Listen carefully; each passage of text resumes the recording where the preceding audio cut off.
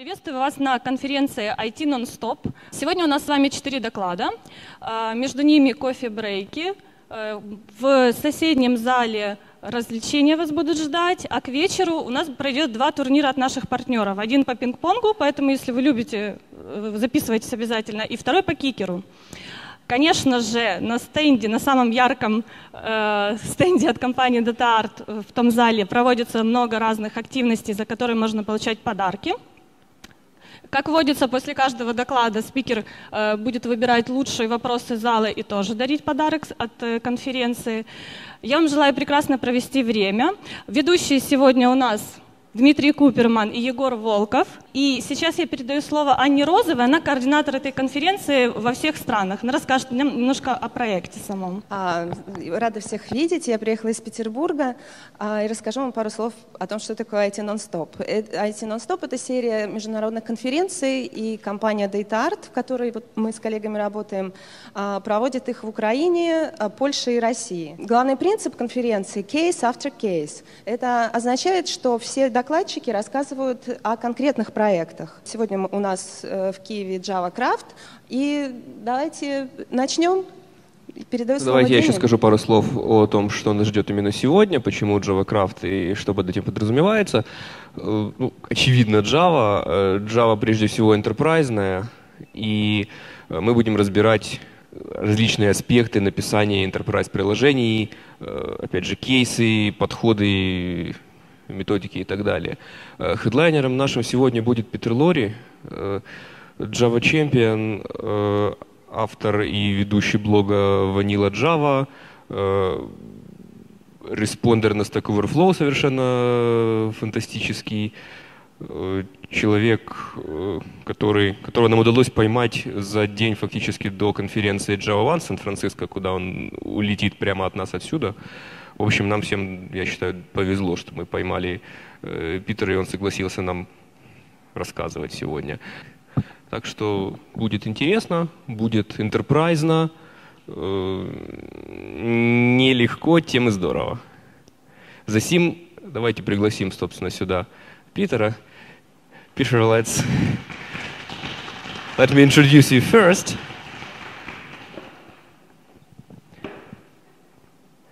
Hello, everyone.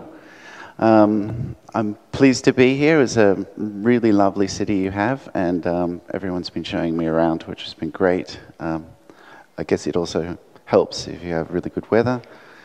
Yes, as mentioned, my name is Peter Lawrey, and I'm Java Champion. I've been working in finance, high-performance finance area for about 9 years now. I've worked for a couple of hedge funds and quite a few investment banks in London. A few investment banks in the US as well. I have over 12,000 answers for Java on Stack Overflow, which is actually the most of anyone in the world. And I have quite a few gold badges, many of which I'm the only holder, which means that I take that to mean I have a very interesting bent on things like arrays, memory, file I/O, and strings, because they're the only ones. This was my first computer. Very cool. Yes, it had 8-inch drives, which held a whole megabyte, whereas most floppies then only held about a third of a megabyte. And it had 2 of them, which was even better. It meant you had to swap them around quite so often. The other thing that's interesting to note is that it had 128 kilobytes of memory, which is now what most CPUs have on their CPU caches inside the processor. Okay, so where do microservices come from? Where does a lot of the concepts come from? And one of the early principles is called the Unix principle. The Unix principle is about doing little functions that can easily be stitched together to make a much more complex function. So you might do an ls, for example, and then a grep, and then something that reads those files, and then something that might pretty print the result. And you can chain them all together just by using pipes in between. There was also stage event-driven architecture, which was largely academic, partly because it was very much server-focused. So it was an interesting thing. I actually used it in a project, but I don't think it got wide acceptance. By comparison, service-oriented architecture was very widely used from about the 90s onwards. And that was because it came out of the web space. In the web space, there's a lot more demand for work and a lot more demand for interaction between clients and servers. So it's very much more of a client-server orientated architecture. Whereas microservices are starting to become more of a server-to-server orientated architecture. Then there's also a Lambda architecture, which is a very simple form of a service, like the simplest form you can have. And I advocate using Lambda architecture wherever you can. However, because it is so simple, it's only useful in certain situations. And last but not least, an area which is getting more prominence is reactive streams. That will actually have an interface in Java 9 called Flow. It's been added to the concurrency library. And so we'll see more use of reactive streams in the future, I believe. So in the web space, one of the key principles around performance is that it's the performance to the end user which matters.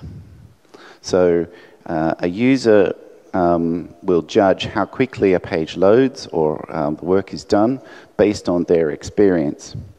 And humans, fortunately, are quite slow compared to computers. So you can do a lot of work in that time and still present to the user something that looks quite quick.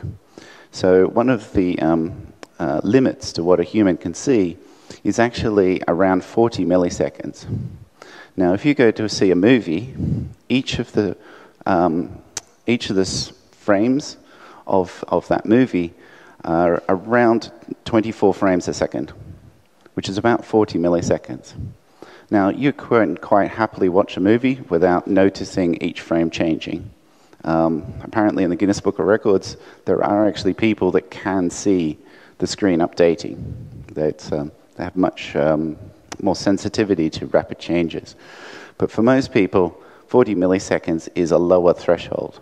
Now, a lot of web pages are actually even slower than this because, in fact, in general, the user is willing to wait a bit longer than that.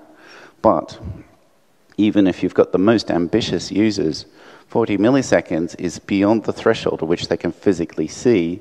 So anything faster than that probably is irrelevant.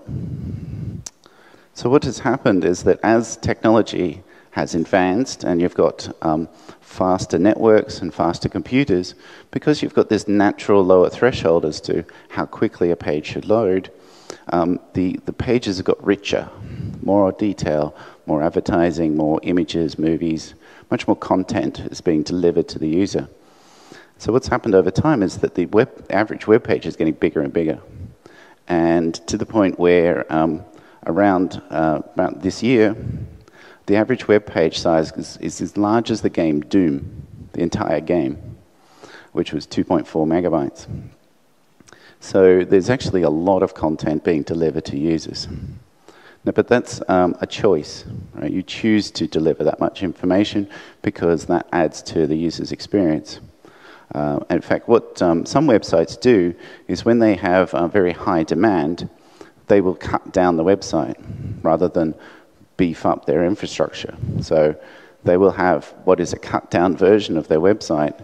So, for example, when the Super Bowl occurred last year, they had a number of companies had advertising, and they expected to get a huge spike in demand after that ad was viewed on the Super Bowl. So what they did was they stripped down their web page to just the bits that ran really fast. And they were able to handle up to 4 times as much load just by cutting out some of all this niceties. So they just delivered the minimum content. And then after the Super Bowl was over, they brought the page back up again with full content. Now, certainly in fintech, there's a lot of skepticism around microservices, partly because it's a buzzword. And in certain industries, they're less likely to go for buzzwords than others. However, really all microservices is trying to bring together best practices.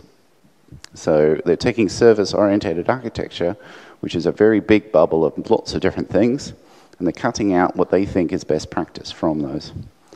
This means that microservices actually means different things to different projects. And this is because people have taken different subsets and said, well, this is our version of microservices.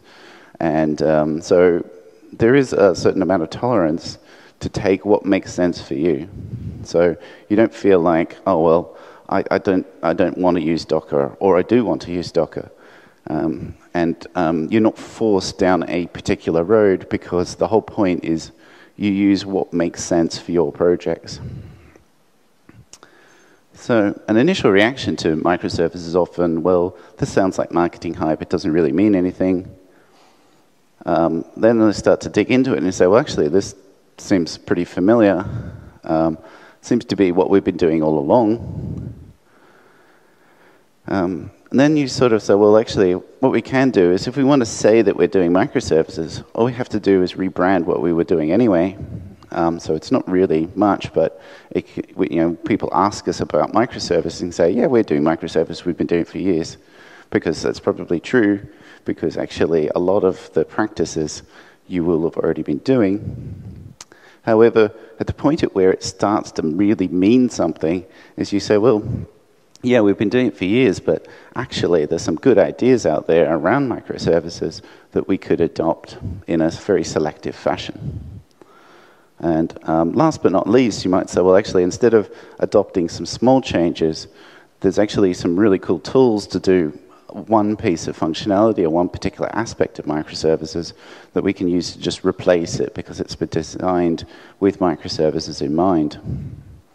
So this is an exercise I went through with one of my clients in London.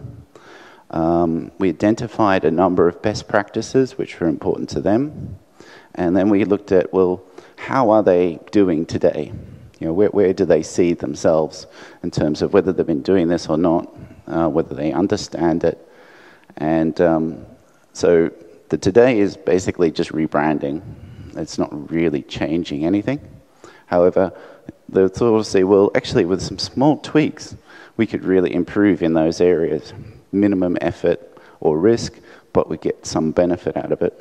So that's where the quick wins came from. And last but not least, they say, well, with a bit of a commitment and going in investment in time, we could, in 6 months' time, improve in these aspects. And that gave them a roadmap for improving.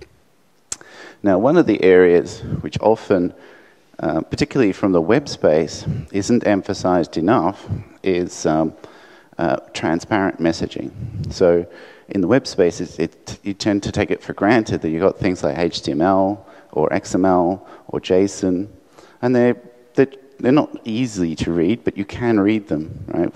With a little bit of practice. It's not too hard to pick up what those messages are saying.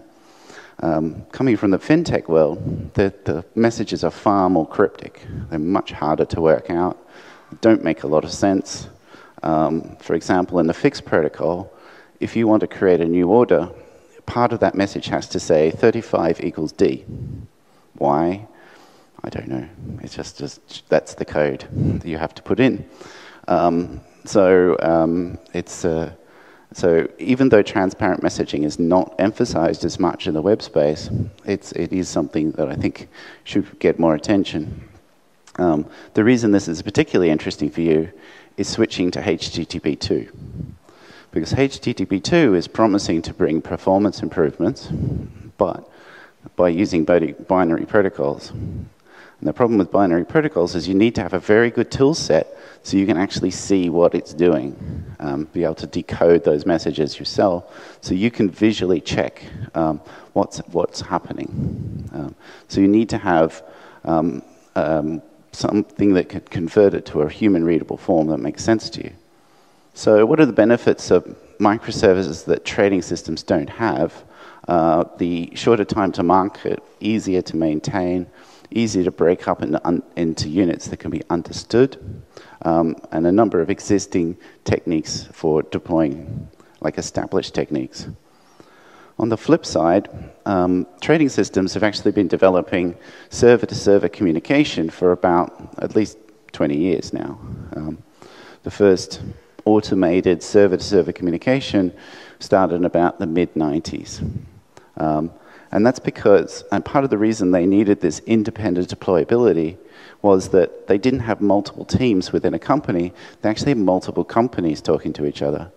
And if you've got 20 companies, and each one of those companies has got 100 clients, the idea of upgrading everything at once is just not practical. So one of the key things of microservices is the independent deployability. And sort of built into the requirements that they've always needed independent deployability, which is something that's relatively new to microservices. The other thing is, from a performance and testing point of view, asynchronous messaging really helps, as opposed to synchronous messaging, which is a more traditional style of web pages. And by having asynchronous messaging, you can reduce the impact of latency. You can achieve much higher throughputs for the latency that you have because you can be sending lots of messages before you've even got the replies back. And that can boost the throughput by as much as an order of magnitude. So what is low latency? In a lot of these systems, people talk about low latency, but really that has a very broad definition. So I've attempted to define it here in terms of whether you have a system where you have a view on what impact to the business a slow application would be, right? So if you don't even have a particular view, it may not be concrete or measurable, but at least you have a view that if your system runs slow, then that will impact your business or your client's business. And in particular, where it gets interesting from a technical point of view is when you start caring about latencies you can't see. And particularly with microservices, this is going to start happening to you. Because instead of having one web page where you get data from a few websites, you will actually be getting data from maybe 100 microservices. And those microservices may depend on other microservices. So while a whole web page might take 100 milliseconds, now each one of those microservices can't take more than about a millisecond, right? Because otherwise your accumulated latency just gets far too high. So so a lot of people have attempted to take microservices using standard web technologies like REST and then found it hasn't performed. And then they'll say, well, we couldn't get microservices to work, we'll go back to using a monolith. But that's not really necessarily the answer, because you can achieve very high throughput and low latency even when you have a very large number of messages, because the techniques already exist for much faster communication. It's just that you've never needed it before, not in the web space anyway. So to give you an example, we have a fix engine which was delivered to a bank, an investment bank, big American one, and the worst 1 in 100,000th latency. So 5 nines. That's very unusual for them to specify a 5 nines. It was too slow for them. It was 450 microseconds. So less than a half of a millisecond, 1 in 100,000 times. That was much too high for them. So we managed to figure out what the problem was, but we needed to use a tool to measure our own application to see whether it was responding fast enough. So this is one of the key differences. You cannot visually see whether your application is fast enough or not. You need to have tools to test it, to tell you, is it performing correctly? It's not just monitoring in production. You are actually it's part of your test cycle and development cycle. You need to be able to check the performance of your components. So we created a tool which we open sourced, and then we were able to drop this worst 1 in 100,000 down to 35 microseconds. So that's very good for that kind of percentile. So where do trading systems and microservices overlap? Simple component-based design is essential. These components need to be business components, not just pieces of infrastructure. And they also, in other words, they need to be components that come from a business requirement, not something you feel you need to build something else on top of. They should also be named, so they need to be addressable in some way. That might be via a service registry, that might be via some sort of lookup, so that you can get from that name to how do I connect or use this service. Another key area, which is becoming more important, is asynchronous messaging. So in the web space, the most common protocol for asynchronous messaging is WebSockets. So you will probably see more use of WebSockets for getting continuous streaming data, for interconnections between servers that can stream data in a much more efficient manner. Another key area is private data sets. Now, this will be a big challenge in a lot of organizations because private data sets mean you do no longer have this Uber database that has everything in it anymore. The reason for advocating that is that each service has its own schema in a microservice, which means that if you need to change the schema for a particular microservice, you can just go ahead and do that. The only one you're impacting is yourself, right? That means you make much more sensible choices. You don't have to interact with 5 other teams so that you can change your schema because they've been accessing it. Or even worse, what tends to happen once a database has been around for a while is you'll have 30 services, 10 of which you've got no idea who's responsible for them. Or maybe no one is, they're running. And those teams don't have any development resources. So you've got very little chance of getting those applications updated. So you're kind of locked into a schema which no longer makes sense for you, but because you just cannot change it anymore. So one of the key things that they recommend for microservices is that each service has its own database schema. And if you want to access that, you do it via the web service itself, or the microservice itself. That way, the microservice can control compatibility and work out what it needs to do, but it owns its own data set. So that's done for independent deployability for each team to be able to use their own choice of database. So one might use MongoDB, one might use Oracle, one might use some other database. But it's up to that team to decide what is the best for them, for their use case, and what they're doing.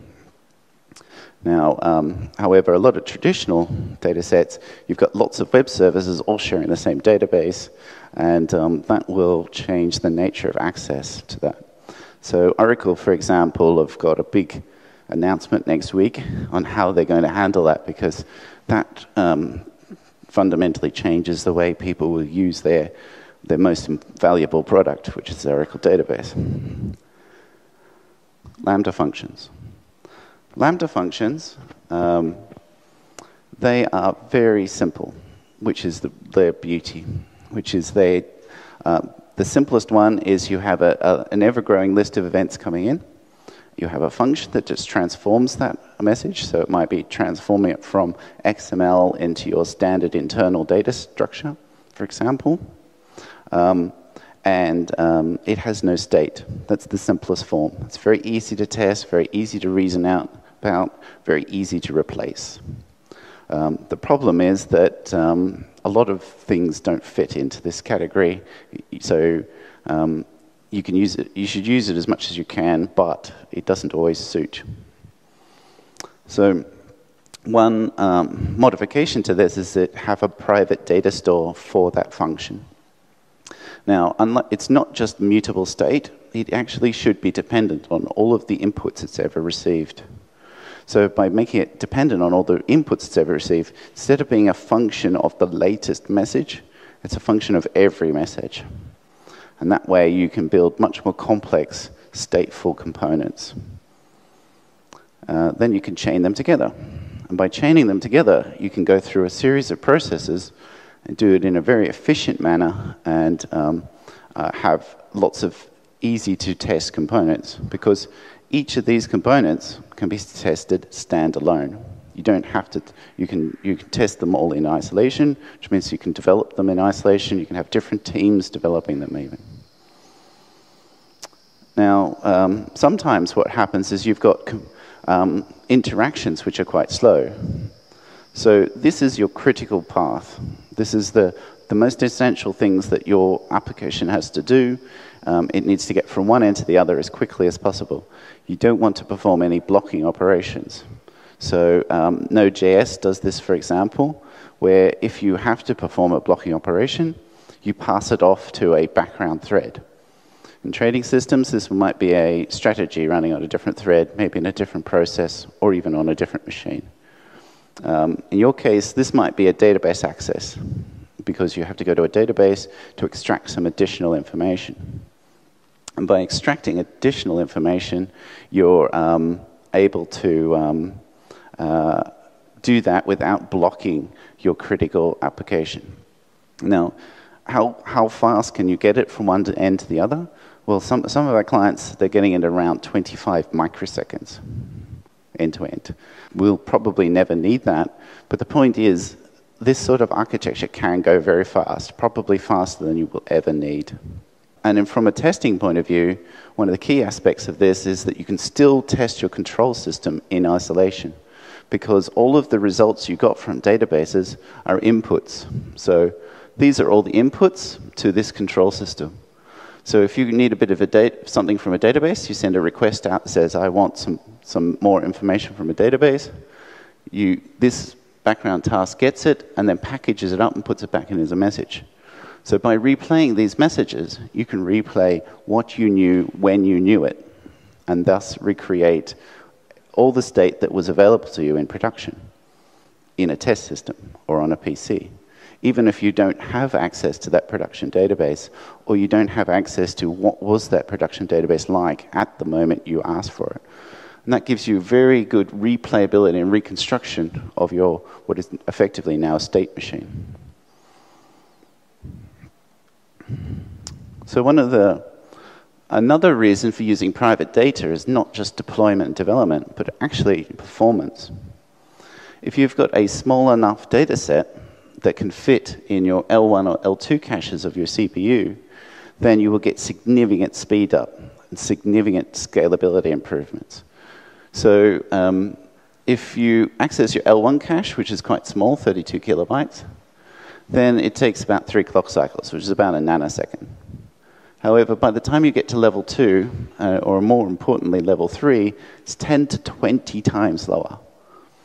And it's actually worse than that, because these caches are private, but your L3 cache is shared.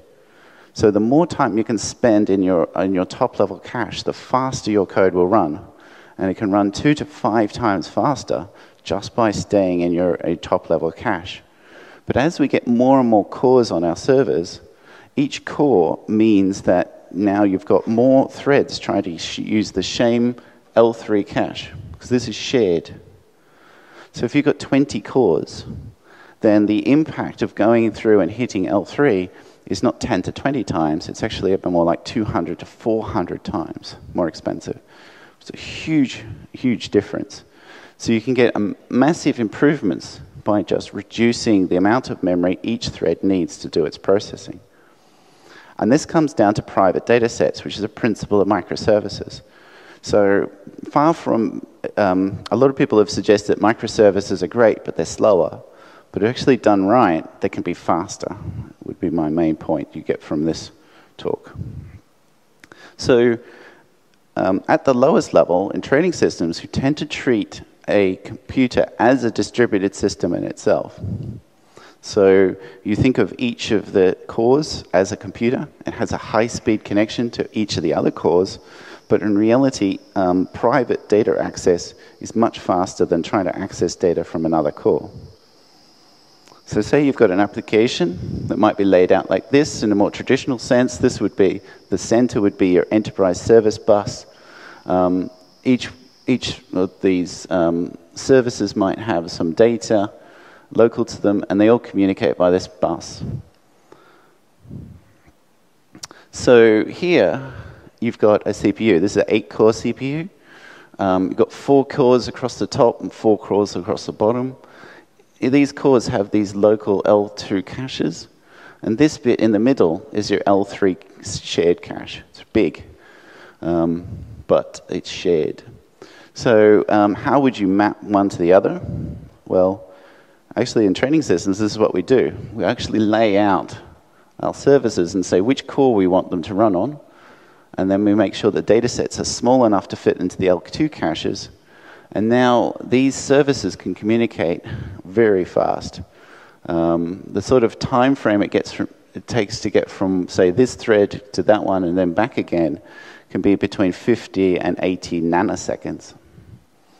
Right? Very short. And this is in Java, by the way. I'm not talking about C. I'm talking about Java.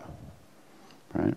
So as a result, you can now get very high performance, but a lot of that is from adhering to microservice principles, not by saying, well, microservice is slow. When we have to, we're going to cheat and do something else. But in fact, sticking to microservice principles can actually enhance the performance if it's done right. So one of the challenges of microservices is testing and debugging.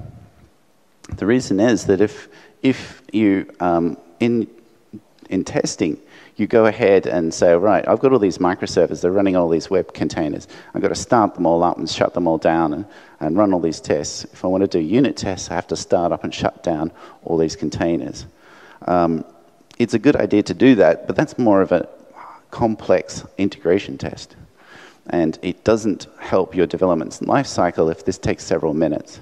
Every minute it takes to do a redeployment, it's slowing down your development life cycle and lengthening it out. It's more likely you're going to get distracted, more likely you're going to walk away and get a coffee while your build is running, which means your productivity goes down. So this is one of the challenges of microservices. The way that I would deal with that is actually say, well, microservices isn't working for you here. So let's go back to how would you do this in a monolith? And then in monolith, you would actually just wire these components together. You would run them in a test, unit test. Can we do that? Well, I would say yes. Because the way I see a microservice is it's a business component or a named business component and a transport, which allows you distributed access to that business component. So I have an example here where you start with two interfaces. One interface is all the messages coming in. The other interface is the messages going out. We have a data structure, which is your data transfer object. We have a library called, which has got one superclass which implements all the other methods, like two-string hash code equals. It does it in a very efficient manner. And all you have to define is all the fields. But that's not quite so important. What's more important is that you've got a data transfer object which describes your message. And in this case, we naturally dump to YAML. We favor YAML over JSON because it's designed to be more human readable, and it has built-in support for types. And types means that you can serialize objects, not just transfer data. Because we're serializing in the two-string, so this two-string, actually this is the serialized output, which means we can take the two-string of any object and then deserialize it and recreate the original object. So no information is lost. If we log this object, just copy and paste from the log into a unit test, and hey presto, we've recreated our complex data structure. So let's have a look at this. This is a stateful Lambda product. So we have a class that implements an interface. It takes another interface, which is where all the output's going to go. And it has some state for keeping track of the previous prices.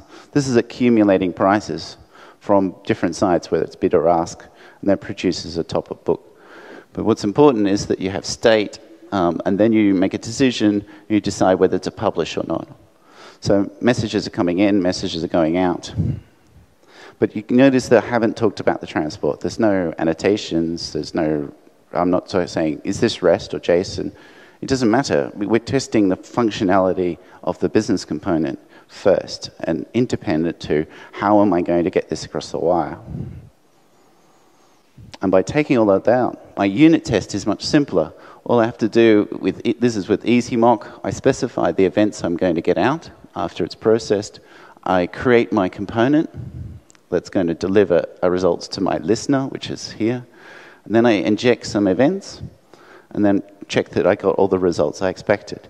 By doing that, I've now tested the business functionality without any transport. And not surprisingly, this is very fast to start and stop. We're talking milliseconds. So we can have hundreds of these tests starting and stopping different components, different scenarios, and they will do it in a fraction of a second. Now, where it starts to get interesting is where you have multiple components. How do I do an integration test between multiple services? Well, the main thing is I don't have any kind of transport between them. This component, which we just saw, just calls through to an order manager, which in turn calls through to a mock listener. So I've created now a number of events going in. This one actually triggers a result. And when I wrote this test, it was broken. 2 results came out. So I had to figure out which one it was. So what I did was it turned out it was this one, or this one, I can't remember, this one. And I just stepped into the code with the debugger. I traced what went into one event, then it went into the next component, and then I traced back again, right? Nice and simple. I could see exactly how my services were interacting and why they were creating the events they were. Now, once you have business components that work, and you've tested them together, then you can think about adding a transport. Transport is not something absolutely necessary for testing purposes, but it is important for production. Because in production, you're expected to deploy these components, possibly at different machines. So then you need a means of these components to talk to each other. So obvious choice is REST or HTTP. For some reason, I've got WebSockets missing from there, but WebSockets is another choice for asynchronous. In Java, you've got things like JMS, akka, and MPI. More recently, you've got things like Aaron, which is a high-performance distributed messaging solution using UDP. The main advantage of UDP is the ability to broadcast. You can send one message out once, and it'll go to 1,000 machines. Right? So it's got huge fan out. Whereas in TCP, if you've got 1,000 machines, you have to send 1,000 packets to send one to each box. So it doesn't scale as well. UDP can scale extraordinarily well. But if you don't need that scalability, it may not be so useful. Last but not least is a Chronicle Queue, which is what I wrote. So therefore, I know more about it. So that's what appears an example. But obviously, this is a methodology I'm showing you. It's not a product. It's not a framework. You can use these techniques regardless of what technology you're using. So in this case, I make sure that the message is transparent. So this is less of a challenge for you guys. But in this case, I write out this message, and this is what actually goes in the queue. This is a dump of what's in the queue. It's a more efficient form. It's in binary in reality. But when you dump it out, it just looks like this. So that's an important thing. Don't give that up, right? So a lot of people are getting excited about binary. And we use binary, but you really need to be able to convert it easily back into text, because you will see bugs that don't show up in unit tests very easily. There are issues that come up that you do not see just from unit tests. Because they do things you don't predict. Another tool which is very useful is a profiler. Now, a lot of people use profilers when they have a performance issue, which is a sensible use case. But in fact, profilers are very useful just for getting a different view of your application. And a number of times I've been to clients and I've run the profiler, and one of the biggest consumers was exception. And you go, why is it creating all these exceptions? Well, actually, there's a component in there that's throwing an exception, and then something's catching it as a workaround and then consuming it. So it doesn't appear in the logs, but in fact, there's something that's fundamentally broken. All the tests are passing, but still something is broken. And you didn't see that until you used a profiler, get a different view of your application, and say, now you can say, well, why is it creating, one application I had, it was creating 22 singletons, 22 instances of a singleton. And it wasn't a performance issue, it wasn't throwing any tests, but something was fundamentally wrong that I had so many instance of a class there should have only been one. Right? So that only showed up in a profile. So I'm actually going to move on to a demo, but so this is what a dump of that test was. The test you saw before with all of the events actually dumps out like this. And as I mentioned, the readability of your data set is key, so don't give that away.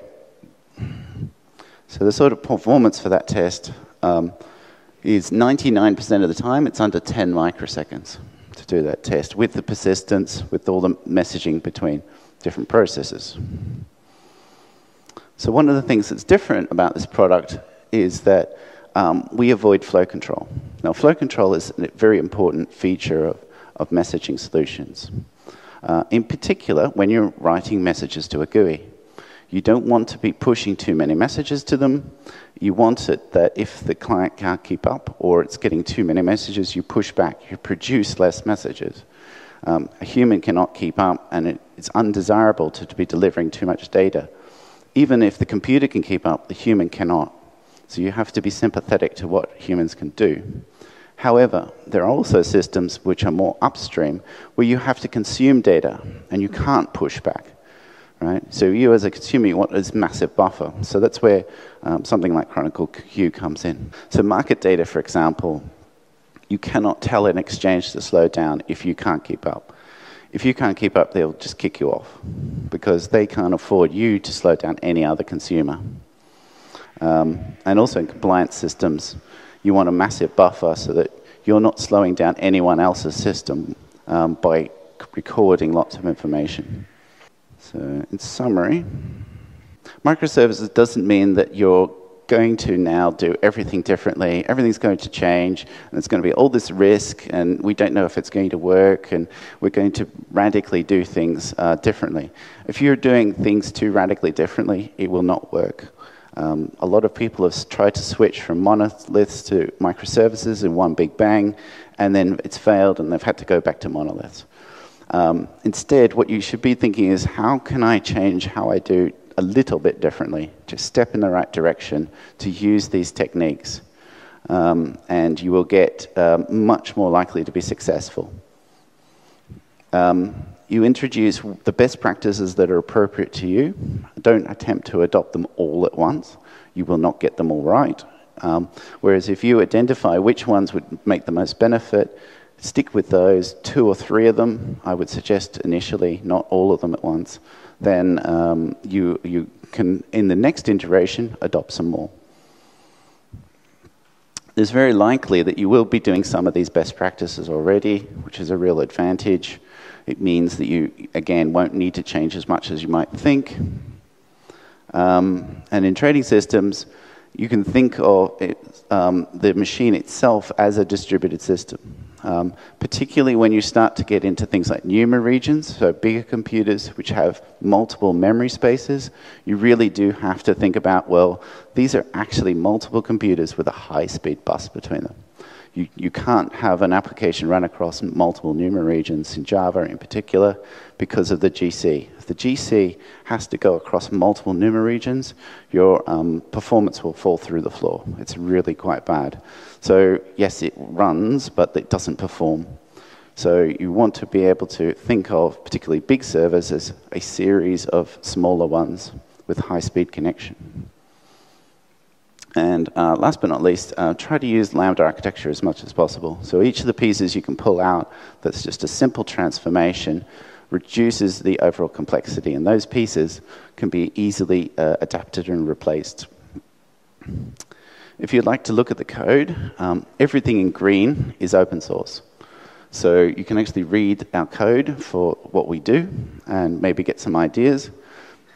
In particular, you might find this one interesting, which is a low-level access to native memory using unsafe, and it can access massive address spaces. On a Linux box, for example, I can map in 100 terabytes into a JVM, right? You'll freak out your sysadmins because they'll run top and it'll say 100T. And they go, what's this T? I've never heard of that before. Well, it means terabytes. We also have a library which is like JSON, but has some different properties, which allows you to write in a variety of formats. JSON is very fast for some formats and not so fast for others. We've tried to make sure all of our formats are very fast. Here's the queue that I mentioned before. We also have a key value queue map, which allows you to have key lookups. It's equivalent to a concurrent map. And again, that's open source. These are all Apache 2 and free, by the way.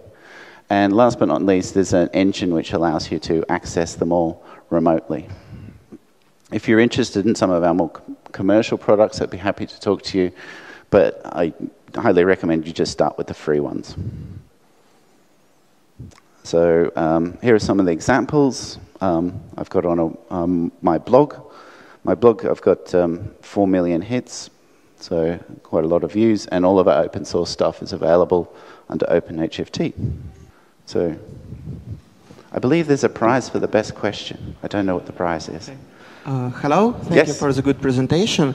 When we speak about microservices, we speak that we can improve performance by asynchronic, by messaging. But at the moment we have reactive programming, we have Play framework, Vertex, a lot of other solutions, and they also give us asynchronic messaging inside of one monolith. So why microservices in this case are better and faster than one monolith with reactive paradigm?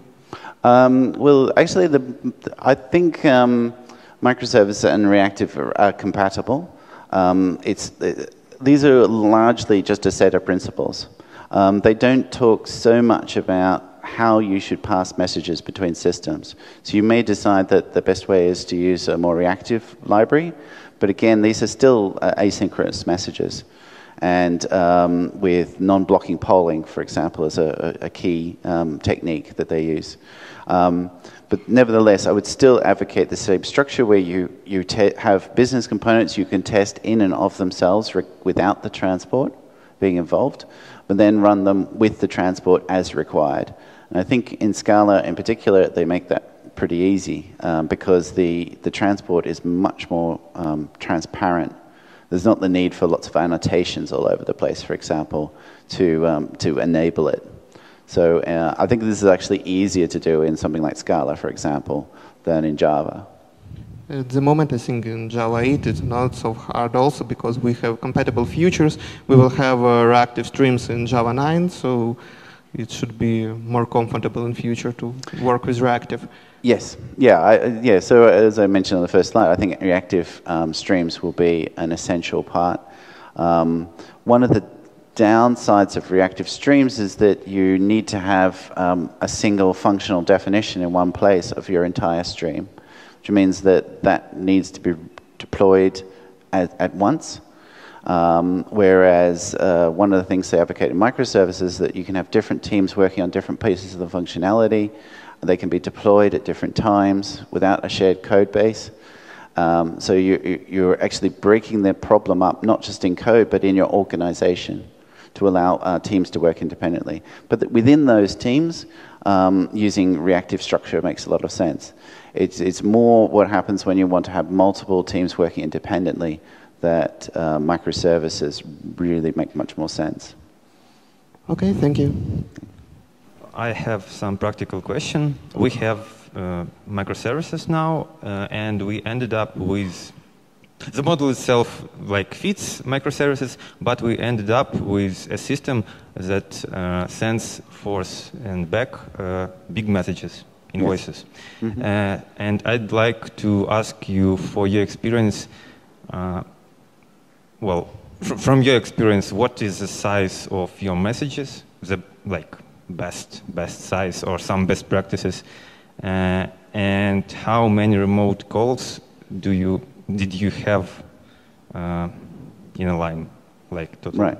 Well, so like our message sizes, to keep them really compact, typically the ones that we measure are as small as 40 bytes per message.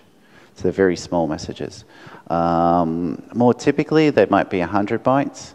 In finance, greater than about 250 bytes is a big message. but you can get much bigger data structures. We have one client, they have 2 megabyte beta messages, which is much more substantial.